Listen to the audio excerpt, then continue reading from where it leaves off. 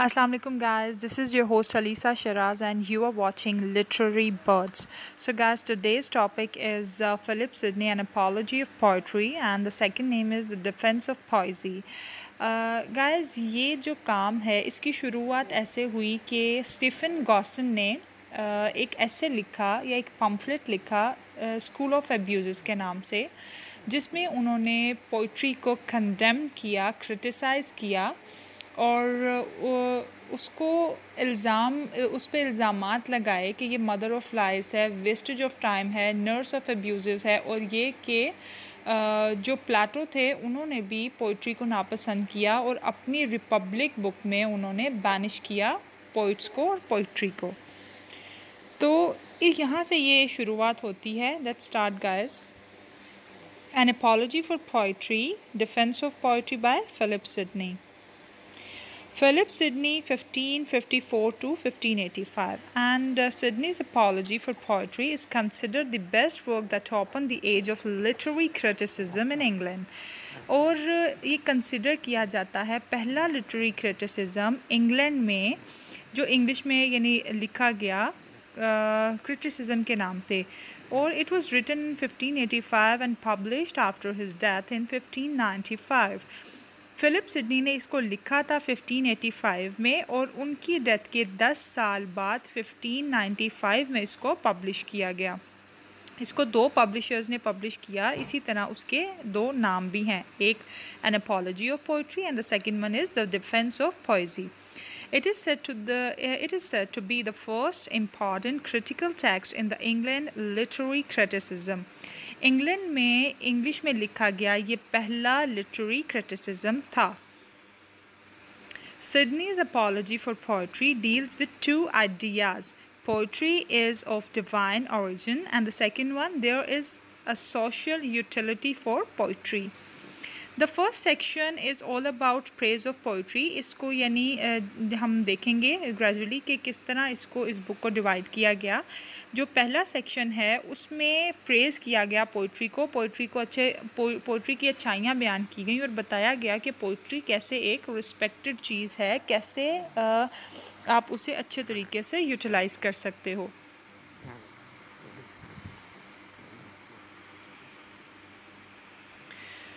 It is a cradle of civilization. It is a channel of divine power.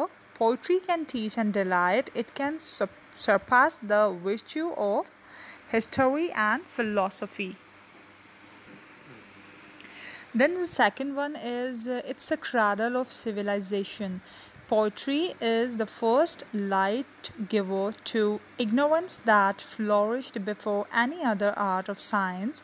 अच्छा जी, अब इसमें वो poetry को कैसे डिफ़ाइन कर रहे हैं कि देखें, साइंस से पहले जो कोई आर्ट था, फ़िलॉसफी और हिस्टोरी से पहले जो आर्ट था वो पोइट्री था. अगर हम देखते हैं अपने रिलीजियस जो बुक्स हैं उनको भी इस तरह राइम स्कीम में लिखा गया है कि आपको एक रिदम क्रिएट होगा, एक पोइट्री की उसमें आपको सेंस फील होगी.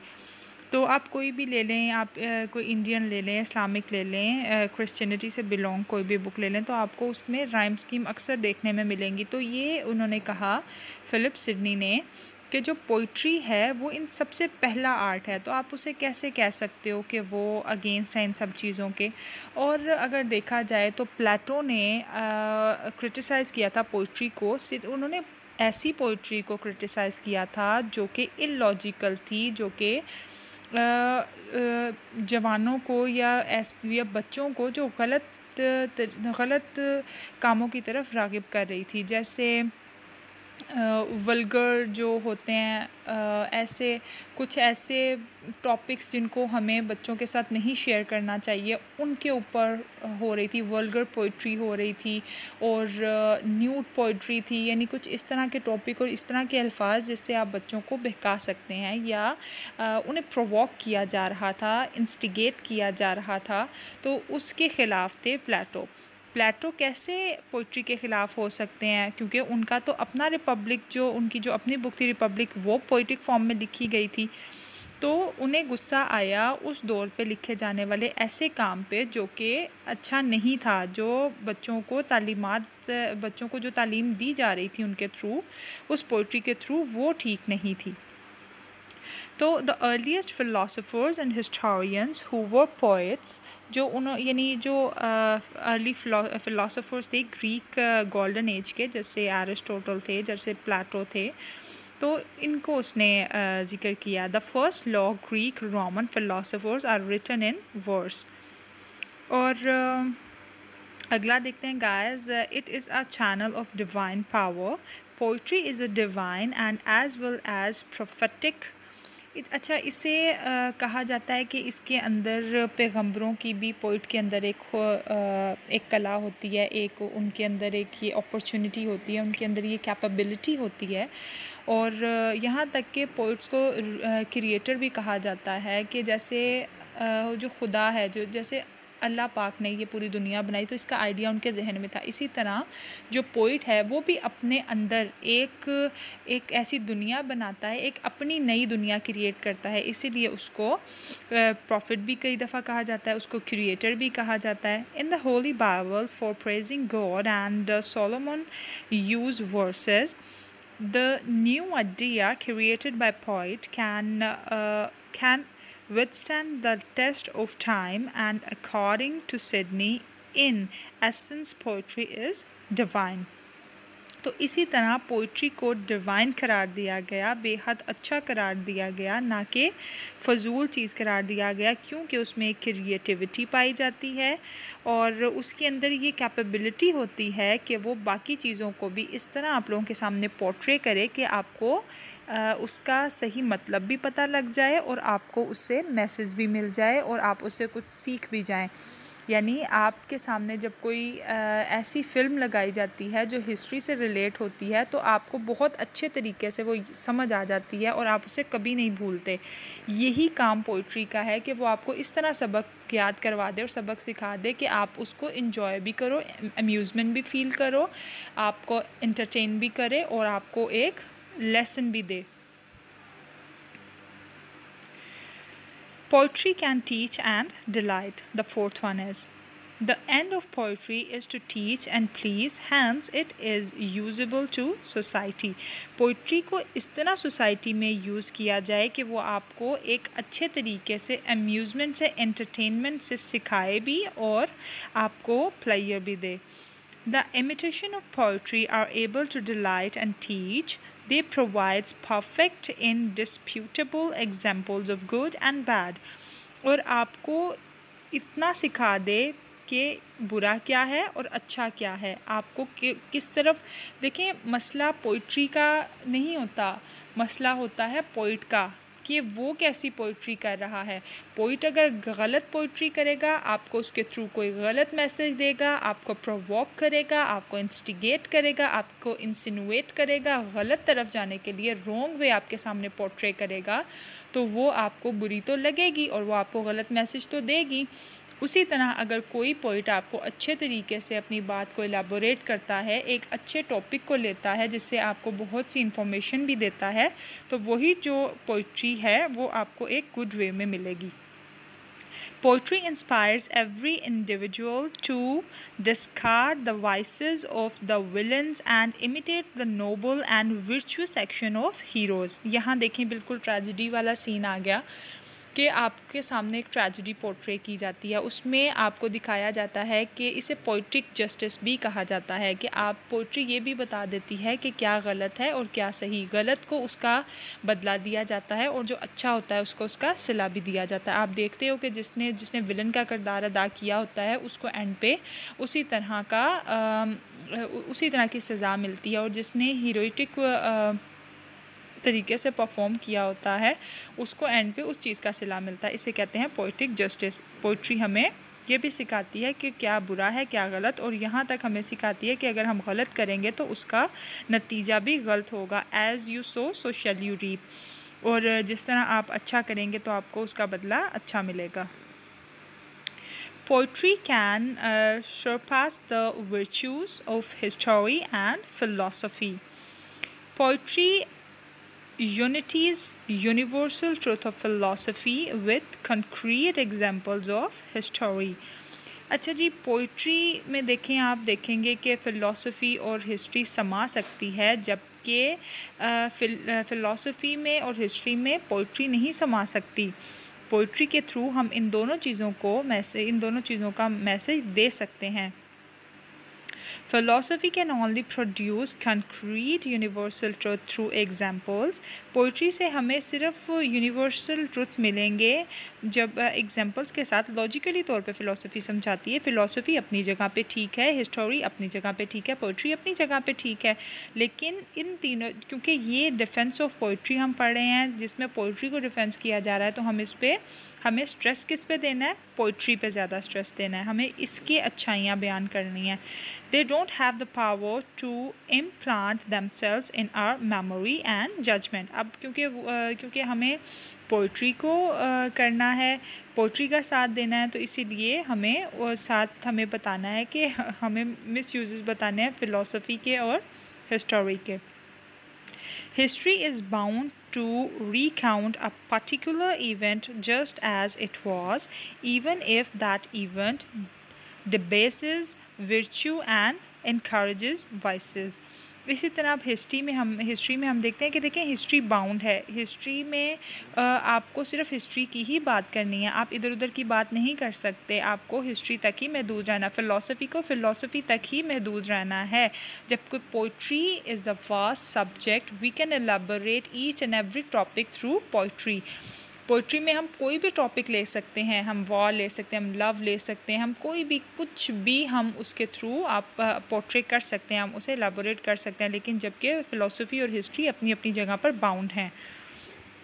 Poet is free to alter the particular event so as to a more universally expected stories. As I told you before that we are free, poets are free to give any message what they have in their mind and in their heart. और poets कुछ भी बता सकते हैं, किसी भी चीज़ पर, किसी भी टॉपिक पर वो लिख सकते हैं, वो बाउंड नहीं है. जबकि philosophers and historians are bound.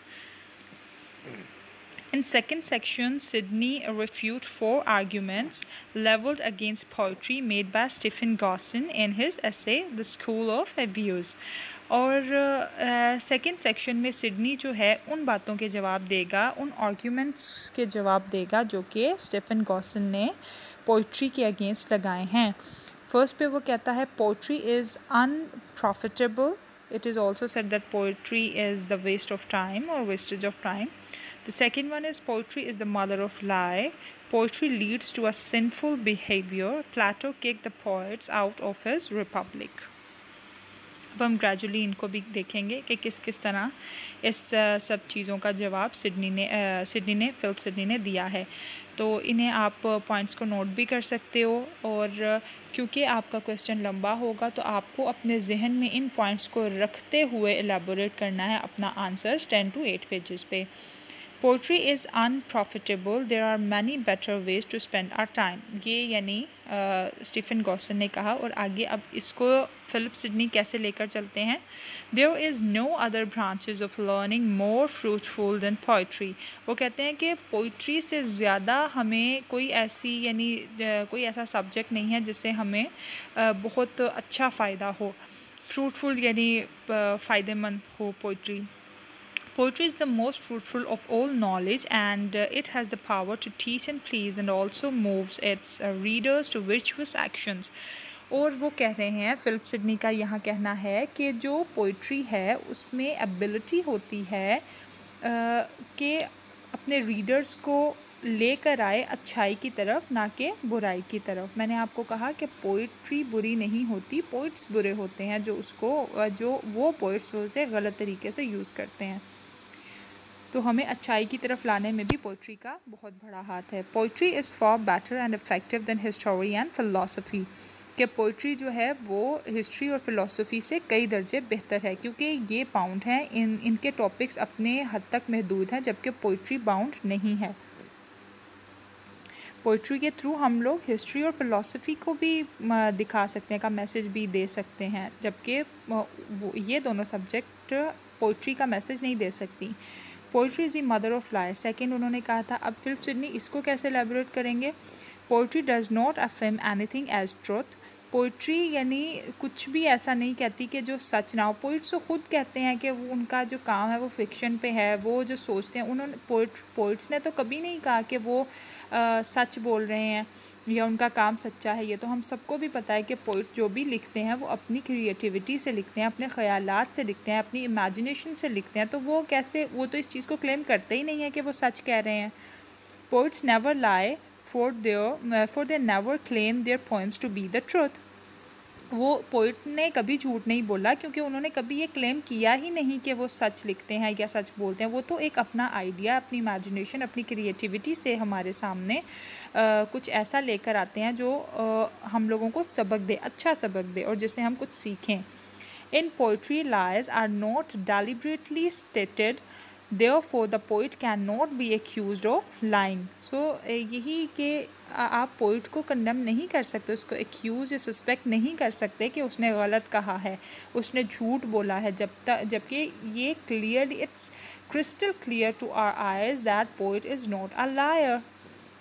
He uses his imagination and his creativity and he plays with his words, and we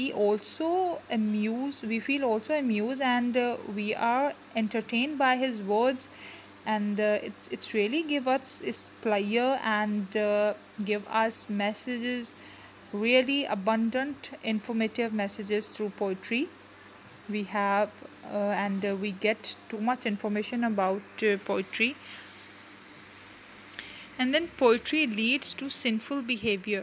poetry अब हमें लीड कैसे करती है सिंफुल बिहेवियर पे, इस यानी कंडेम करेगा फिलिप सिडनी कि ये गलत कहा है, हमारे रवैयों को गलत नहीं करती। Poetry in itself is noble and that it can not be the cause of any moral corruption. अब फिलिप सिडनी कहते हैं कि इखलाकी तौर पर हमारे अंदर कोई भी ऐसी चीज़ नहीं पैदा करती जो ख़राब हो। हाँ, बात फिर वहीं पे आ जाती है कि अगर पोइट उसको गलत तरीके से यूज़ करेंगे, उसे पॉलिटिकल पर्पस के लिए यूज़ करेंगे, या हम एक दूसरे के ख़िलाफ़ कोई ऐसी पोइट्री की जाएगी जिसमें एक क्लास को दूसरी क्लास के बारे में प्रोवोक किया जाएगा, तो वहाँ ये गलतियाँ पैदा होंगी। क्योंकि बात यहाँ हो रही है पोइट्री की, कि पोइट्री क्या इन चीज़ों को लेकर चलती है। पोइट्री ऐसी नहीं है, गलत इंसान हो सकता है, गलत काम नहीं हो सकता, यानी पोइट्री गलत नहीं है। Poetry aims at inspiring and elevating souls, कि हमारी रूह को हमारे जो एम्स हैं, हमारे पर्पसेस हैं हमारी लाइफ में, उसको बढ़ावा देती है। अगर हम कुछ बनना चाहते हैं, कुछ अचीव करना चाहते हैं, उसके बारे में अगर हम पोइट्री सुनते हैं या पढ़ते हैं तो हमारे अंदर उस चीज़ की ख्वाहिश और जागती है। It is the abuse of poetry not poetry itself that leads to sin. यही बात आ गई कि it is the abuse of poetry not poetry itself. ये पोइट्री के साथ गलत है, पोइट्री खुद गलत नहीं है। जो पोइट्री को गलत कहेगा वो गलत होगा। Poetry itself is not a bad thing. Fourth one is Plato kick the poets from his Republic. के पोइट यानी ये बहुत एक स्ट्रॉन्ग उसका पॉइंट था कि प्लेटो ने भी किक किया पोइट्री को अपनी रिपब्लिक से। उसने भी कंडेम किया कि उसने कहा कि पोइट और पोइट्री की उसकी रिपब्लिक में कोई जगह नहीं है। तो सिडनी आगे से बताते हैं, Sydney does not agree with the statement at all. Sydney ने इस स्टेटमेंट के साथ एग्री नहीं किया क्योंकि वो उसने देखा कि प्लेटो का तो अपना काम भी पोइटिक फॉर्म में था। अगर इंसान को बाज़ औक़ात किसी चीज़ पर गुस्सा आ जाता है तो इसका मतलब ये नहीं है कि वो उसके ख़िलाफ़ है, क्योंकि उसकी गलत बात पे इंसान को गुस्सा आता है। इसी तरह जिस तरह पोइट्री का गलत यूज़ किया जा रहा था तो प्लेटो ने उसकी वजह से पोइट्री को बैनिश किया और पोइट्री को अपना किक्ड आउट किया from his Republic. Plato had banished ludicrous poets and not poetry itself। बात यही आ गई, ऐसे पोइट्स को उसने कंडेम किया जो कि अच्छा काम नहीं कर रहे थे, जो न्यूड पोइट्री और वल्गर पोइट्री कर रहे थे बच्चों को इंस्टिगेट करने के लिए। तो पोइट्री जो है वो खुद एक बहुत अच्छा काम है, ना कि बुरा। Plato himself drew much genuine knowledge from poetry and was highly poetical in his writing। और जिस तरह जो प्लेटो थे उन्होंने अपने काम में भी पोइट्री को ज़्यादा यानी अहम समझा, और अपने काम को अगर वो इस पोइट्री के ख़िलाफ़ होते तो वो अपना ही काम पोइटिक फॉर्म में क्यों करते। Plato himself in his work Ion affirms that poets speak by divine inspiration. ये आप जो लाइन है इसको कोट कर सकते हो कि वो कैसे पोइट्री के ख़िलाफ़ हो सकते हैं जबकि उनका अपना काम जो था वो पोइट्री के लिए था और डिवाइन इंस्पिरेशन उन्होंने कहा पोइट्स को। Let's conclude, guys. What Sidney maintained in his argument is that poetry has a universal appeal arising from the aesthetic appeal of its words and phrases. Sidney is against the degradation of poetry. अच्छा, Sydney जो थे उन्होंने इस चीज़ को पसंद नहीं किया कि पोइट्री के ख़िलाफ़ बात की जाए, क्योंकि वो ख़ुद बहुत अच्छे पोइट थे। तो उन्होंने ये कहा कि ये एस्थेटिक अपील है, ये एक शानदार हमारे पास ज़रिया है पोइट्री जिससे हम अच्छे मैसेज कन्वे कर सकते हैं। और ये उन्होंने ये भी बताया कि जो पोइट्री है वो गलत नहीं है, पोइट्री का इस्तेमाल करने वाले गलत हैं। For poetry is instead to delight and instruct the readers, के जो पोइट्री के थ्रू डिलाइटमेंट दी जाती है और इंस्ट्रक्ट किया जाता है रीडर्स को। Sidney concludes by putting a curse on all poet haters. May they never win love for want of a sonnet. May they be forgotten for want of an epitaph. कि Sydney ने यानी condemn किया poets को कि देखें जो भी जितने भी लव सॉनेट्स वगैरह हैं इनसे तकरीबन लोग अम्यूज़मेंट फ़ील करते हैं, ये बात किसी को भी बुरी नहीं लगती। तो आप इन चीज़ों से एंजॉयमेंट फ़ील कर लेना और बाद में उसी चीज़ को बुरा कहना, ये कहाँ का इंसाफ है। और कि यानी आपको पता है कि एक चीज़ अच्छी है, आप खुद जिस तरह कहते हैं ना कि आप ऊपर से बनना, आपको पता है कि ये चीज़ अच्छी है लेकिन आप उसको दिखावे के लिए कंडेम करो, तो ये कहाँ का इंसाफ है। और hope guys you learned something from this video, and please if you learned even a one word, so don't forget to like, share and subscribe my channel Literary Birds। और आगे भी इंशाल्लाह एन अपॉलॉजी ऑफ पोइट्री के कुछ interesting facts and figures आपके सामने रखूँगी इंशाल्लाह, और इसके बारे में कुछ बात करेंगे क्योंकि 4 से 5 क्वेश्चंस बहुत इंपॉर्टेंट हैं। इंशाल्लाह उसके ऊपर भी बात करेंगे। तब तक के लिए अपना बहुत ख्याल रखिए। टेक केयर गाइस, अल्लाह हाफ़िज़।